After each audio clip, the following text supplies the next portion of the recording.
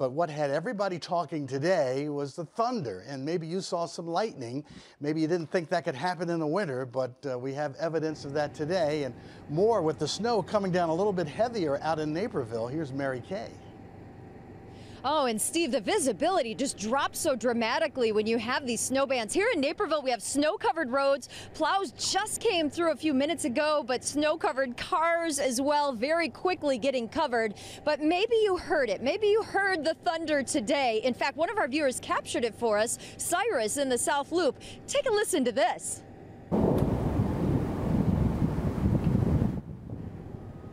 Well, here's what happens. There's no bolt usually. The sky just gets bright for a moment, then there's about 2 seconds of silence, and then you hear the thunder. That's what we call thunder snow. So here's what happens. Intense bands today were producing those 2 to 3 inch per hour totals with visibility near zero.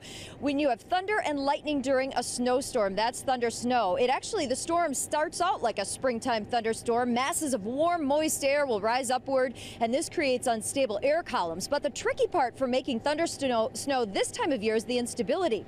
You need that air layer close to the ground, warmer than the layers above, but still cold enough to create the snow. So some key points to remember: upward motion of the air helps to produce it. There's strong instability along with plenty of moisture, and the thunder you hear is actually muffled because of the falling snow.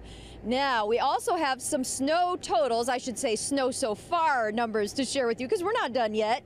In Jasper County, Wheatfield picked up 2.5 inches already. Lansing 2.1, Ogden Dunes 3.2, in Oak Forest 3.7, Bourbonnais 4.5, and Peatone so far is our highest total in Will County, 5.6 inches so far. Well, one way to confirm that this has been an intense winter, Steve, of course, is with the snow depth.